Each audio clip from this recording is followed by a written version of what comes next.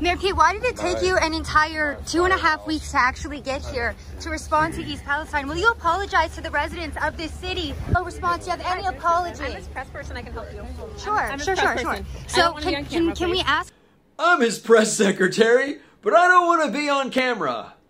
As a press secretary, isn't that sort of your job? I was told this is supposed to be the most transparent administration ever. I guess I read it wrong. It's the most transgender administration ever. Why it took him almost 3 weeks to get here? I'm sorry, I don't want to do this on camera. What was his... And can we also ask too why it, he waited until President Donald Trump came here to actually make an appearance?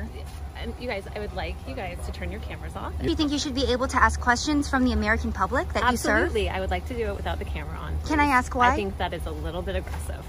It's a little bit aggressive. Man, the Biden administration really knows how to pick press secretaries. One of them's bad at her job, and the other one refuses to do it.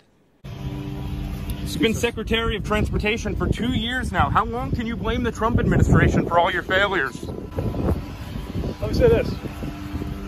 I will take responsibility for how I do my job. It is time for the Trump administration alumni to take responsibility for their deregulation and join us in calling for us all as a country to reverse course. Okay, well, why don't you just reverse course, Brett?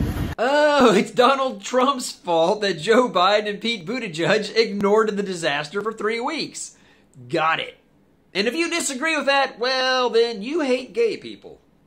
Look, Pete doesn't have time for photo ops and other nonsense. He's busy being the Secretary of Transportation 24/7. Judged for the effect it's going to have on real people in real life. And with my dads, we got ice cream and